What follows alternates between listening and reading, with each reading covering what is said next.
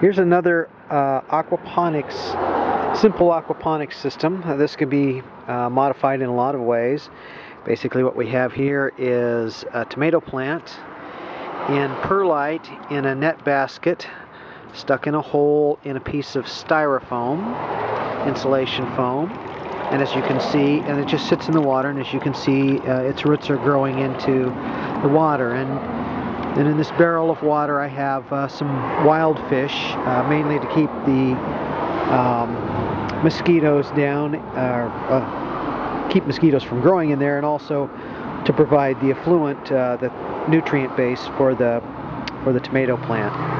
And the tomato plant has only been rooted and in here for a couple of weeks, and already you can see there's flowers and fruit forming. And this, again, this concept is used throughout the internet, but you can find a lot of floating pond methods for aquaponics, and then you can grow whatever kind of fish or